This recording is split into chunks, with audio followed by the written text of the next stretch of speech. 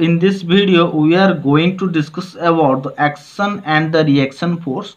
What is the action force, and due to this action force what happen, means what is the reaction force occurs. Okay, so we will say when you push on an object, the object pushes back with an equal force. Means you have a object, if you want to push this object and the object will push back. Okay, so here pushing the object and pushes back the object, by the object a force is also appear. So here there are two forces are acting. First one is the action force and the second one is the reaction force.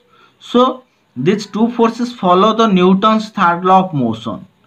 What is the Newton's third law of motion says? It says that for every action there is equal and opposite reaction. So here you can see there is a table, and on the table a book is there. So what happened in this case? So here we can say the action force acts on the table.